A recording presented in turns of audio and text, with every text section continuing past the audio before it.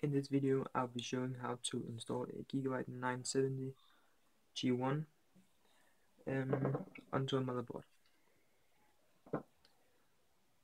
We're gonna grab it, locate the PCI Express port. We got this one. Remove the PCI panels here. Put the GPU gently down like this, right over the PCI Express port, and we're just gonna gently push it down like that. Make sure this locks up.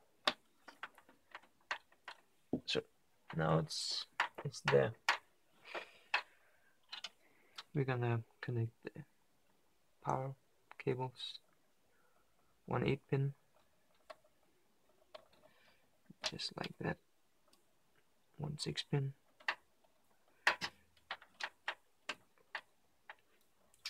with the graphic cards follows, one 6-pin to Molex converter and one 8-pin to Molex. We're gonna tighten this up a bit,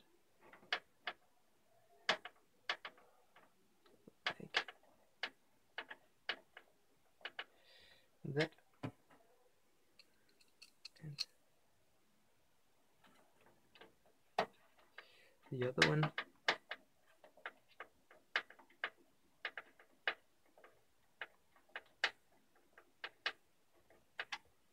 And that's pretty much it.